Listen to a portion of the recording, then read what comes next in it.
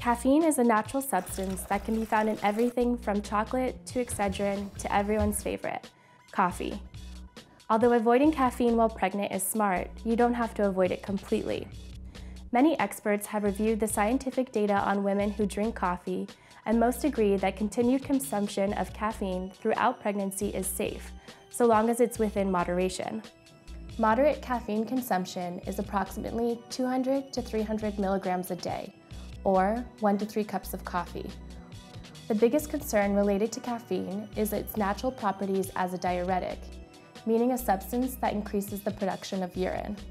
So if you continue to drink caffeine throughout your pregnancy, you must keep yourself hydrated. Keep up your water intake and don't replace it with caffeinated beverages.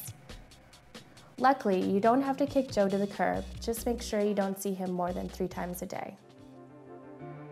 We know as much as we do about safety in pregnancy thanks to people just like you who have volunteered for research studies.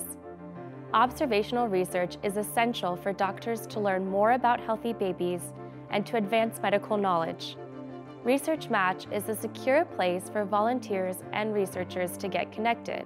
Children, dads, grandparents, everyone in your family and our community, including those who are perfectly healthy and those with underlying health conditions, can help by participating in research. To learn about research studies that meet your interests and that are taking place at universities and other approved research institutions, consider signing up at researchmatch.org.